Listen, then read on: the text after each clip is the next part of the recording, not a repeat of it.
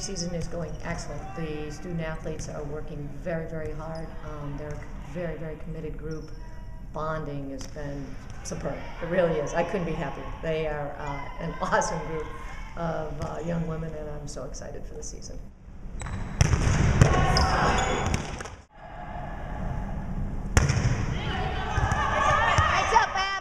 We have a very, very good, sound, wonderful senior class for women that are really very, very good leaders and understand what it takes to play good volleyball in the NESCAC.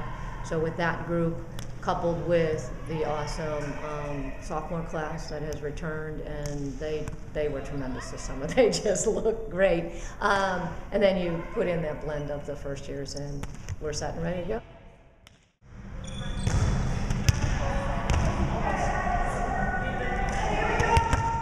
I think that they learned a lot from last year, particularly at the end, but I do feel that the ability to come back against Williams propelled us into the NESCAC tournament with very, very high hopes, and it has carried over to this season in terms of what they know they need to do in order to be successful.